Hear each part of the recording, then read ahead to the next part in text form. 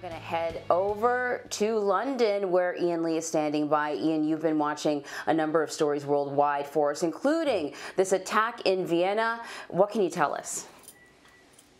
Good morning, Emery. Europe is facing a wave of terror. Two brutal knife attacks have hit France in the past month, and now overnight, this deadly shooting in Austria.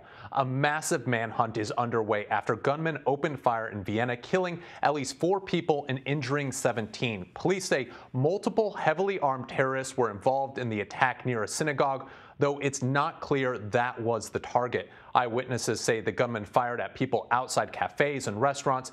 Police shot and killed one of the attackers shortly after. The Interior Minister says the dead gunman was an ISIS sympathizer. Security forces are now looking for at least one more person who they believe is heavily armed and dangerous, although authorities say up to 4 people could have carried out the attacks.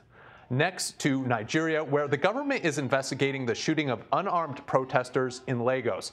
At a press conference yesterday, the country's attorney general blamed, quote, hoodlums, who were wearing military uniforms, but added it's too soon to tell if soldiers were actually involved. Demonstrators turned violent last month after witnesses say the military fired on peaceful protesters. This unrest in Nigeria initially began over the government's widely unpopular anti-robbery squad, but has since morphed into anger over police brutality, corruption, the economy, and abuse of state power. Next, we are tracking a hurricane that is swirling in the Caribbean. Central America is bracing for Eta, which is currently making landfall in Nicaragua. The powerful Category 4 storm is expected to bring widespread damage to the country with sustained winds of 150 miles per hour. People are being told to hunker down in a safe space as officials prepare for nearly 3 feet of rain in parts of Central America. They're expecting landslides, flooding, and a storm surge up to 21 feet above normal tide.